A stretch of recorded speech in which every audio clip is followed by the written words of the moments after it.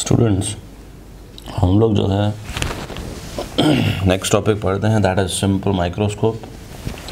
तो simple microscope जो है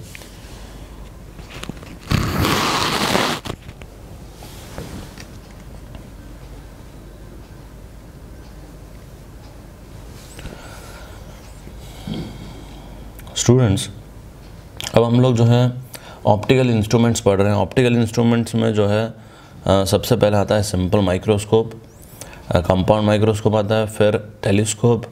और टेलीस्कोप में जो है दो तरह के टेलीस्कोप होते हैं, एक एस्ट्रोनॉमिकल टेलीस्कोप और दूसरा टेरेस्ट्रियल टेलीस्कोप। तो यहाँ पे सबसे पहले हम लोग जो है सिंपल माइक्रोस्कोप पढ़ रहे हैं। सिंपल माइक्रोस्कोप जो है उसमें जो है सिर्फ एक ही लेंस यूज़ होता है, और ये जो है सपोज़ प्रिंसिपल एक्सिस है और ये जो है वो लेंस हम यूज़ कर रहे हैं, ठीक है। और इस लेंस के ऑप्टिकल सेंटर और फोकस के बीच में अगर मैं ऑब्जेक्ट को रखता हूँ तो बट ऑब्वियस है इस ऑब्जेक्ट का जो इमेज मिलेगा वो हमें यहाँ पे मिलेगा same side of the lens.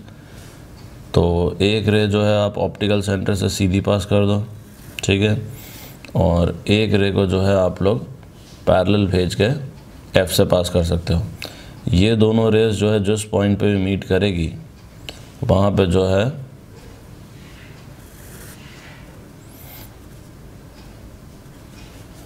ये पॉइंट हमारा फोकस हुआ। तो जो पैरेलल रे जाएगी वो फोकस से पास होगी और एक रे ऑप्टिकल सेंटर से सीधी पास हो गई। ये दोनों रेस जिस पॉइंट पे मीट करती हुई हमें नज़र आ रही हैं वहाँ पे जो है हमारी इमेज बनेगी, ठीक है। This is final image. और ये जो डिस्टेंस है जहाँ पे इमेज बनी है इसे कहते हैं least distance of distinct vision. This capital D is called least distance of distinct vision.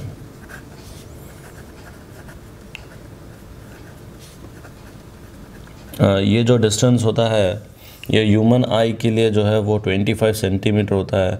मतलब ये वो डिस्टेंस है जहाँ पे हमें ऑब्जेक्ट जो है क्लियरली नज़र आता है, ठीक है, मिनिमम डिस्टेंस। तो यहाँ पे डी डिस्टेंस पे इमेज बन रही है और ये ऑब्जेक्ट है। तो इस प्रकार से हमारा जो ऑब्जेक्ट है वो मैग्नीफाइड हो गया है। और हमारा सिंपल माइक्रोस्कोप का जो है वो यही काम है कि कोई भी छोटी सी चीज़ है उसको मैग्नीफाइड करना ताकि हम लोग जो है उसको ईजिली देख सकें। अब देखो सिंपल माइक्रोस्कोप में सबसे पहले हम लोग जो है इसका प्रिंसिपल देखते हैं। और प्रिंसिपल जो है वो यही है कि when the object is kept between F and O magnified image is formed on the same size of the lens. When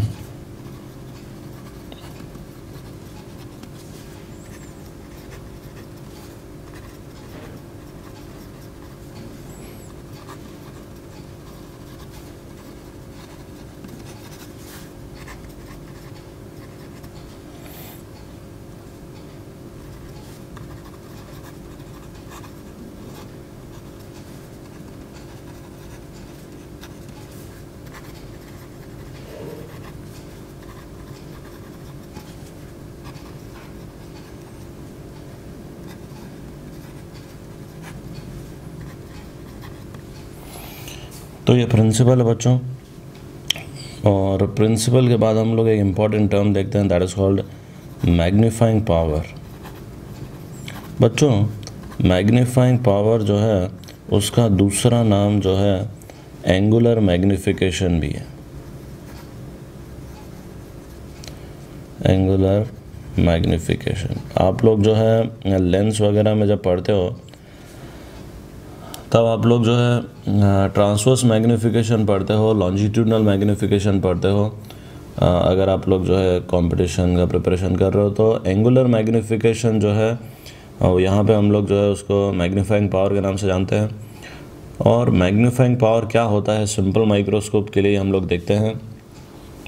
तो बच्चों मैग्नीफाइंग पावर जो है it is the ratio of the angle which is subtended by the image at the आई। आई जो है उसको हम लोग optical centre पे लेते हैं। हमारी जो आई होती है वो नॉर्मली यहाँ पे होती है, ठीक है, ये हमारी आई है।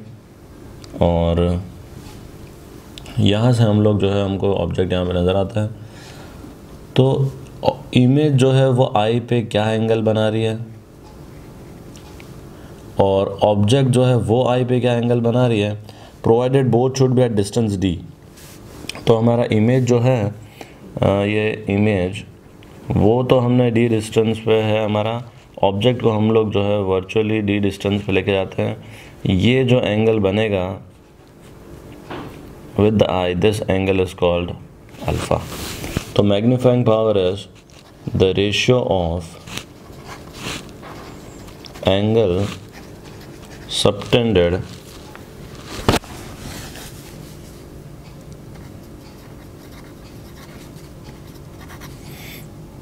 by the image at eye to the angle subtended by the object at eye when both are at least distance of distinct vision।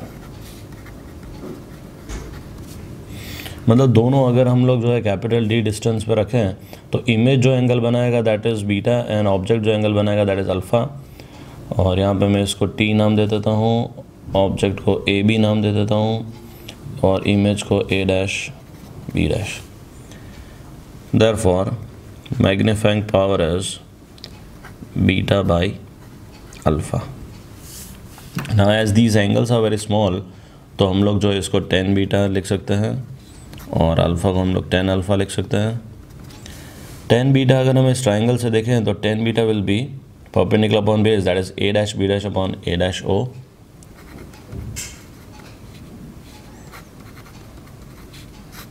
और 10 अल्फ़ा जो है वो हो जाएगा ए डैश टी अपॉन ए डैश ओ। ये ए डैश ओ कैंसिल हो जाएगा तो हमें मिलेगा this is a dash P dash upon A dash T. और ए डैश टी को मैं ए बी लिख सकता हूँ क्योंकि ये हाइट जो है वो सेम है, ठीक है। अब ए डैश बी डैश जो है this is height of image, A B is the height of object and we know that for a lens height of image upon height of object is it's magnification which can be written as we by you. Lens के लिए magnification हमें पता है ना, v by you. तो यहाँ पे v जो है वो एक्चुअली d डिस्टेंस पे है और u हमारा u डिस्टेंस है। अगर हम इसको u लिखते हैं तो u is the object distance. तो यहाँ पे हमको मैग्नीफाइंग पावर जो मिलता है वो कितना मिलता है, d बाई यू। तो लेंस के लिए मैग्नीफाइंग पावर ये याद रखें बच्चों। अब इसमें जो है दो केस होता है कि अगर जो है स्ट्रेन आई हो तो मैग्नीफाइंग पावर क्या होगा और नॉर्मल आई हो तो मैग्नीफाइंग पावर क्या होगा। तो हम लोग पहले देखेंगे स्ट्रेन आई और नॉर्मल आई है क्या और फिर हम जो है इस फॉर्मूला को थोड़ा ऐड करेंगे, एडिट करेंगे, ठीक है।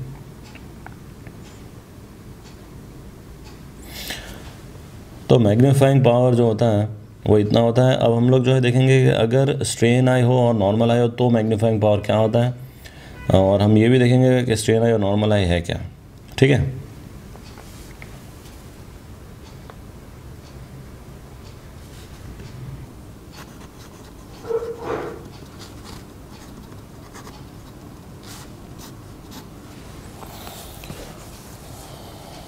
तो बच्चों अब हम लोग देखते हैं कि स्ट्रेन आई क्या है और नॉर्मल आई क्या है। तो स्ट्रेन आई में जो है बच्चों इमेज जो होता है वो डी डिस्टेंस पे बनता है। Image is formed at distance d। और नॉर्मल आई के केस में जो इमेज है इनफाइनाइट डिस्टेंस पे होता है। बच्चों आप लोग ऐसे समझ सकते हो कि जो है कोई भी ऑब्जेक्ट नज़दीक में होता है तो हमें आई स्ट्रेन करनी पड़ती है और इंसान जो है अगर नॉर्मल आई से देखे तो वो इनफाइनाइट डिस्टेंस तक भी देख सकता है। तो इन केस ऑफ नॉर्मल आई जो है इमेज इनफाइनाइट डिस्टेंस पे होगा और यहाँ पे डी डिस्टेंस पे। तो we know that 1/f is equal to 1/v minus 1/u, ये लेंस फॉर्मूला है, हमें पता है। और अब यहाँ पे हम लोग लिखेंगे 1/f इज़ 1/, क्योंकि ये d डिस्टेंस पे बन रहा है इमेज और इस साइड बन रहा है तो हम लोग लिखेंगे -d, और ऑब्जेक्ट को हम लोग लेंगे -u ऑब्जेक्ट डिस्टेंस को। तो यहाँ से हमें मिलेगा 1/u is equal to 1/f plus 1/d। बच्चों आप ये इक्वेशन याद रखो, और ये काफ़ी इम्पोर्टेंट इक्वेशन है स्ट्रेन आई के लिए। आप हमेशा इस इक्वेशन को, जब भी स्ट्रेन आई की बात हो, आप ये इक्वेशन याद रख लो कि स्ट्रेन आई के केस में 1/u जो होता है वो 1/f प्लस 1/d होता है। हम डायरेक्ट इसको सब्स्टिट्यूट करेंगे, और नॉर्मल आई में जैसा कि मैंने कहा कि image is formed at infinite distance, ठीक है।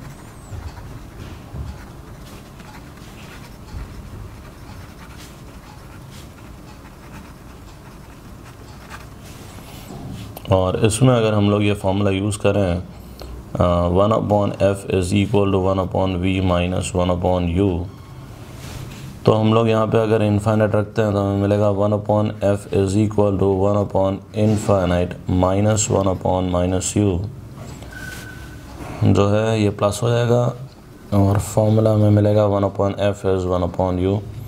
तो नॉर्मल आई के लिए आप लोग ये याद रखोगे कि 1/u जो होता है वो 1/f के बराबर होता है। यहाँ पे 1/u जो होता है वो 1/f प्लस 1/d होता है।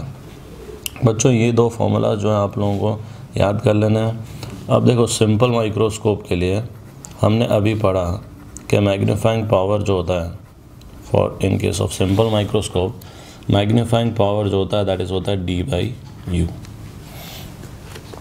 अब इसमें अगर मैं जो है स्ट्रेन आई और नॉर्मल आई की बात करूं, तो स्ट्रेन आई के लिए 1/u की जगह हम लोग ये रख देंगे, ठीक है। Therefore magnifying power is d into 1/u की जगह हो जाएगा 1/f प्लस 1/d, जिससे हमको मिल जाएगा 1 प्लस d/f। और नॉर्मल आई के लिए 1/u की जगह 1/f रख दो तो हमको मिल जाएगा d/f। तो बच्चों ये जो दो फार्मूलाज हैं मैग्नीफाइंग पावर के, ये दोनों फार्मूलाज आप लोगों को याद रखना है। आप ये कॉन्सेप्ट अगर याद रख लेते हो कि स्ट्रेन आई के लिए इतना होता है, नॉर्मल आई के लिए इतना होता है, तो मेरे ख्याल से आपको जो है किसी भी प्रॉब्लम में दिक्कत नहीं आएगी, या थ्योरी भी आप लोग इजीली जो है याद रख सकते हो, ठीक है।